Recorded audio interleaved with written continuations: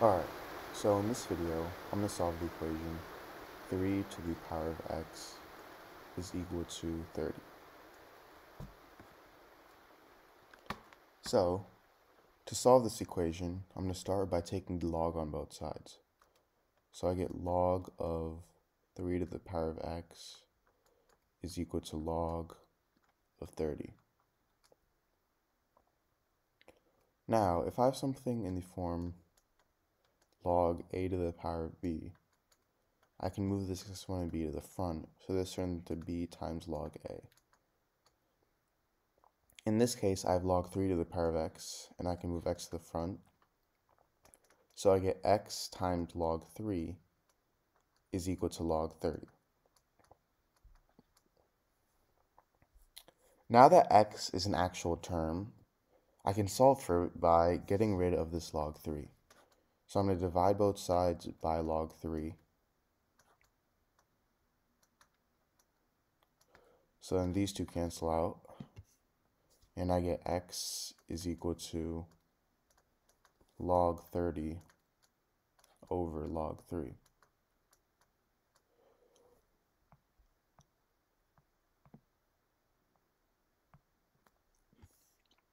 Now, log 30, I'm going to rewrite that as log of 3 times 10. And if I have something in the form log of a times b, this is equal to log a plus log b.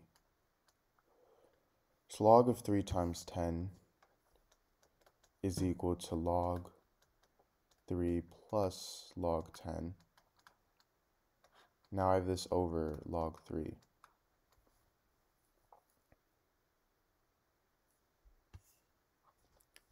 So now this is equal to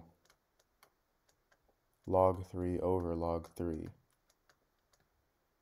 plus log 10 over log 3. Now log 3 and log 3, these two cancel out, so I get x equals 1 plus log 10 over log 3. And log 10 is 1, so I get x is equal to 1 plus 1 over log 3. Now 1 over log 3 is equal to 2.096, so x is equal to 3.096. Alright, so in this problem, I have 2 to the power of 10 plus 2 to the power of 10 is equal to 2 to the power of x. So I want to find the value of x here. So for my solution,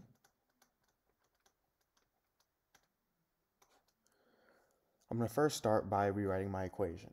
So my equation is 2 to the power of 10 plus 2 to the power of 10 is equal to 2 to the power of x.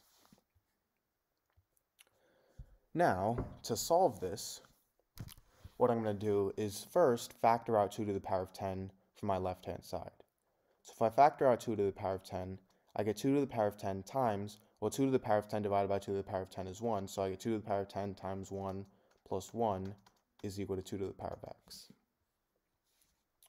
Now from here, 1 plus 1 is equal to 2, so I get 2 to the power of 10 times 2 is equal to 2 to the power of x. And a simpler way of doing this is,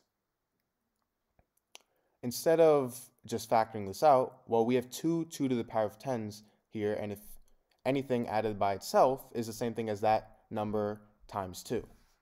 So we could have just said 2 to the power of 10 times 2 at the beginning instead of factoring it out. So now from here, what I want to do is I can actually do this, solve this from here in two methods. So for method 1, I have 2 to the power of 10 times 2 is equal to 2 to the power of x. What I'm going to do is I'm going to rewrite 2 as 2 to the power of 1. And now if I have something in the form a to the power of m times a to the power of n, this is equal to a to the power of m plus n. So in this case, 2 to the power of 10 times 2 to the power of 1 is equal to 2 to the power of 10 plus 1, which is equal to 2 to the power of 11.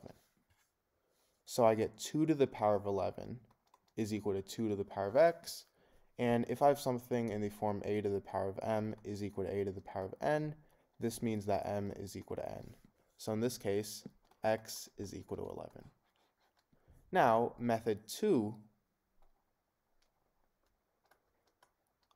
of solving the problem from this step right here.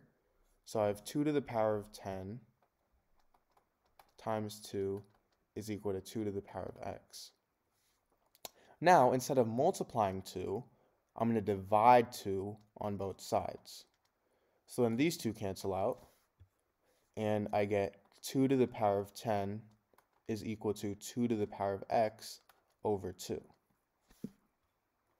Now 2 is the same thing as 2 to the power of 1. And if I have something in the form a to the power of m over a to the power of n, this is equal to a to the power of m minus n. So 2 to the power of x over 2 to the power of 1, that's going to equal 2 to the power of x minus 1. And now, again, if I have something in the form a to the power of m is equal to a to the power of n, this means that m is equal to n. So in this case, 10 is equal to x minus 1, or I could write this as x minus 1 is equal to 10. And now if I add 1 on both sides, these two cancel out, and I get x is equal to 10 plus 1, which is 11. So as you can see, these are the two methods, and method 1 is actually much simpler. It only took a couple of steps compared to method 2. And now the final step that we have to do, and we always have to do this in every equation, is to check our answer. So our equation was 2 to the power of 10 plus 2 to the power of 10 is equal to 2 to the power of x. We got x equals 11, so I get 2 to the power of 10 plus 2 to the power of 10 is equal to 2 to the power of 11. 2 to the power of 10 plus 2 to the power of 10 is the same thing as 2 times 2 to the power of 10. And 2 to the power of 1 times 2 to the power of 10 is the same thing as 2 to the power of 1 plus 10, which is equal to 2 to the power of 11.